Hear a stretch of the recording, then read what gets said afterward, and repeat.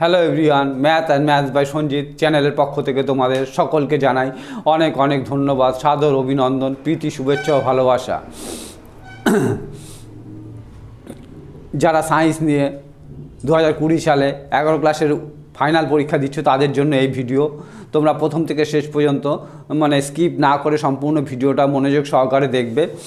আমি আগের ভিডিওতে একটা এমসিকিউ সেট দিয়েছিলাম। এমসিকিউ সেট তোমাদের ক্লাস 11-এ এমসিকিউ থেকে 10 নম্বর থাকবে। সেই এমসিকিউ সেট আমি এই ভিডিওর মাধ্যমে সমাধান করব। তোমরা সমাধানটা দেখো, তাহলে সময় নষ্ট না করে শুরু করা যাক।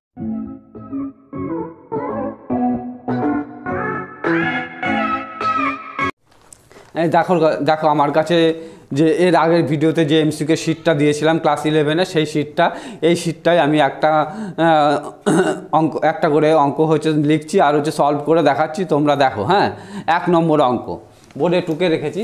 Alpha plus beta equal to 90 degree হলে sine alpha plus sign beta এর মান বৃহত্তম মান কত? তাহলে লিখি sine alpha sign beta, sine alpha beta মানে কত বসিয়ে দিই, 90 minus alpha sine alpha, sign 90 minus alpha মানে কস আলফা, ব্র্যাকেটে যেহেতু আলফা প্লাস বিটা সমান 90 degree, half into 2 sine alpha cos alpha, half into 2 sine alpha cos alpha মানে sign 2 alpha. এখন সাইন আলফা সাইনের বৃহত্তম মান কত হচ্ছে আমরা জানি 1। তাহলে সাইন আলফা সাইন বিটা এর বৃহত্তম মান সাইন থিটার বৃহত্তম মান 1, তার মানে হাফ ইন্টু 1 সমান হাফ। তাহলে কোনটার সাথে মিলছে? D is the correct answer. দেখো একদম সোজা। Sine alpha sign beta, bitter মান মানে 90 minus alpha sine alpha cos alpha, half common নিলাম, 2 sine alpha cos alpha sign 2 alpha. এবার এই পোর্শনটার বৃহত্তম মান কত 1, সাইনের বৃহত্তম মান 1। তাহলে সাইন আলফা সাইন বিটার বৃহত্তম মান half into 1 equal to half D answer. D is the correct answer. দেখো অঙ্কটা,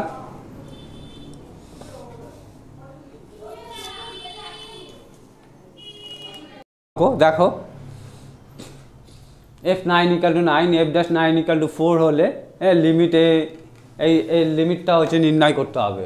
হ্যাঁ, এই 4টে অপশনের মধ্যে কোনটা হবে? দেখো অঙ্কটা আমি আগেই টুকে রেখেছি, এখানে করছি। দেখো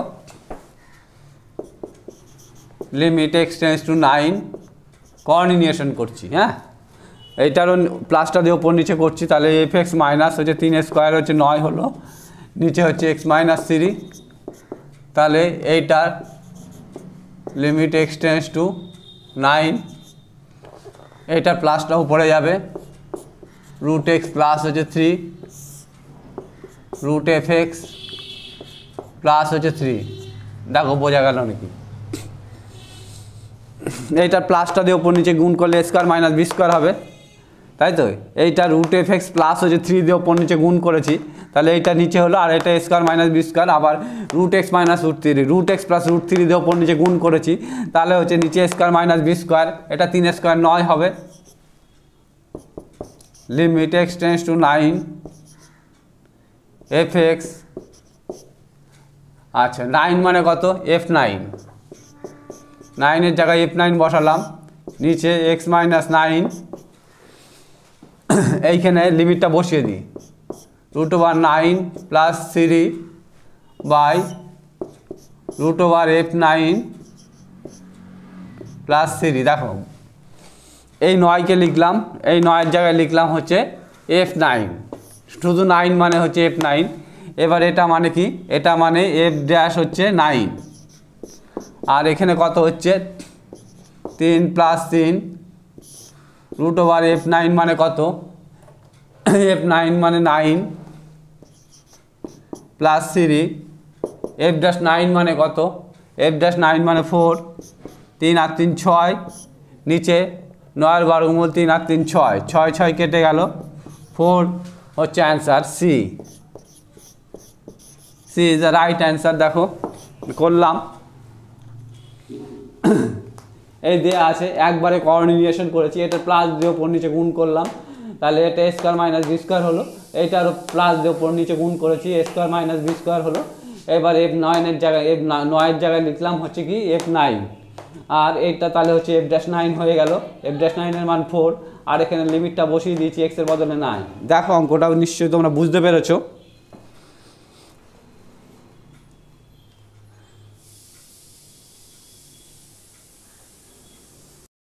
3 নম্বর অঙ্ক, এটা প্রবাবিলিটির অঙ্ক। দেখো দে ও বি পরস্পর পৃথক ঘটনায় প্রবাবিলিটি এ সমান half, probability A union B equal to 2/3 হলে প্রবাবিলিটি বি সমান কত। দেখো অঙ্কটা করছি, probability A union B is equal to কত, half, A equal to 2/3। Probability A union B formula ফেলি, প্রবাবিলিটি এ প্লাস প্রবাবিলিটি বি মাইনাস হচ্ছে probability A intersection B equal to 2/3। Probability এর মান দেওয়া আছে half plus probability B minus 0 equal to 2/3। A O B পরস্পর যদি পৃথক ঘটনা হয় তাহলে আমরা জানি প্রবাবিলিটি এ ইন্টারসেকশন বি সমান 0। এ ও বি পরস্পর পৃথক ঘটনা হলে প্রবাবিলিটি এ ইন্টারসেকশন বি সমান হচ্ছে 0 হয়। তাহলে প্রবাবিলিটি বি সমান 2/3 মাইনাস 1/3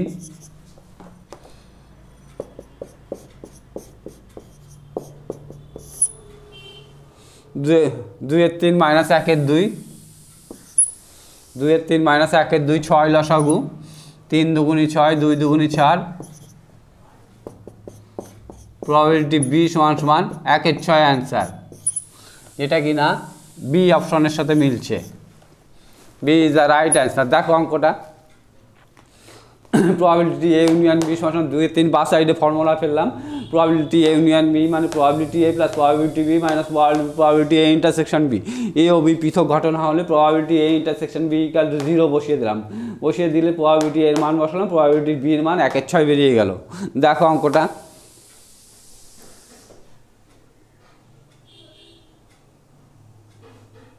ওই লাইটটা ওই দিক ঘোরানো কেন। 5 নম্বর অঙ্ক, এটাও প্রবাবিলিটির অঙ্ক বা সম্ভাবনা চ্যাপ্টারটার অঙ্ক। এন এ সমান 18, এন বি সমান 10, N of A intersection B সমান 8 হলে N of A union B সমান কত। N of A union B সূত্রে বসিয়ে দিলে হয়ে যাবে। এর ফর্মুলাটা হচ্ছে কি, N of A union B সমান এন এ প্লাস হচ্ছে এন বি মাইনাস হচ্ছে N of A intersection B.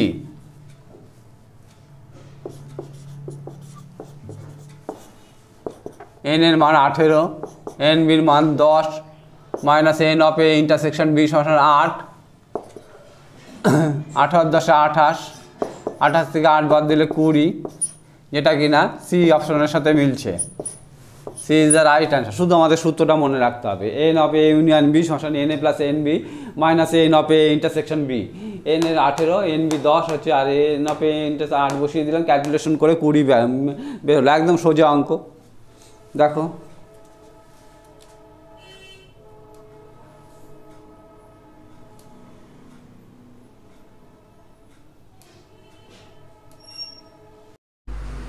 6 নম্বর অঙ্ক। দেখো এটা জটিল রাশির অঙ্ক বা কমপ্লেক্স নাম্বার বা জটিল রাশির অঙ্ক। এটা কিন্তু ডব্লু না, এটা ওমেগা, তাই তো। ওমেগা একের ঘনমূল, যদিও একের ঘনমূল একটা 1, একটা ওমেগা, একটা ওমেগা স্কোয়ার। ফর্মুলা কি, omega Q equal to 1 R 1 plus omega square equal to 0, তাই তো।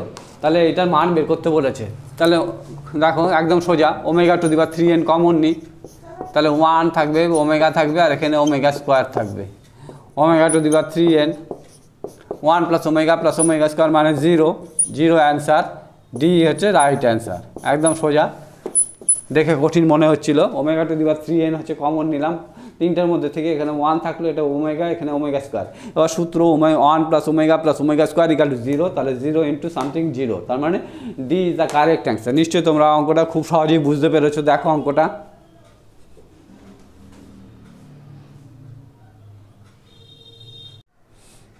তাহলে আজকের ভিডিও এই পর্যন্তই। এই ভিডিওতে যে এমসিকিউগুলো আমি করালাম, হ্যাঁ, সেই এমসিকিউগুলো ভালো ছিল।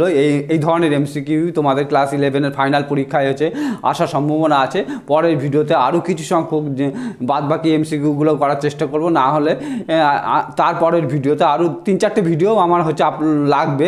সমস্ত হচ্ছে এই এমসিকিউর যে শিটটা রয়েছে সেই শিটটা পুরোটাই হচ্ছে কমপ্লিট করতে। আর ভিডিওটা ভালো লাগলে অবশ্যই লাইক, কমেন্ট ও শেয়ার করো, যাতে কিনা এই ভিডিও থেকে সমস্ত এই ক্লাস 11-এর সায়েন্সের ছাত্রছাত্রীরা খুবই উপকৃত হয়। আর তোমাদের একটা লাইক, একটা কমেন্ট, একটা শেয়ার আমাকে পরবর্তী ভিডিওর জন্য যথেষ্ট এনকারেজ বা উৎসাহ দেয়। সুতরাং হচ্ছে তোমরা হচ্ছে যারা নতুন তারা অবশ্যই চ্যানেলটিকে হচ্ছে সাবস্ক্রাইব করবে। অঙ্ক শেখার জন্য, অঙ্ক বোঝার জন্য, সর্বোপরি হচ্ছে পরীক্ষায় বেশি নম্বর পাওয়ার জন্য আমার প্রত্যেকটা ভিডিও তোমরা হচ্ছে মনোযোগ সহকারে দেখবে। আমার প্রত্যেকটা ভিডিওতে নতুন নতুন টিপস এবং টেকনিক পাবে, যা তোমাদের হচ্ছে ক্লাস 11-এর ফাইনাল পরীক্ষায় বেশি নম্বর তুলতে খুবই সাহায্য করবে। তাহলে তোমরা মন দিয়ে পড়াশোনা করো এবং পরীক্ষার জন্য প্রস্তুতি নাও। সকলেই ভালো থেকো, সুস্থ থেকো। Best of luck.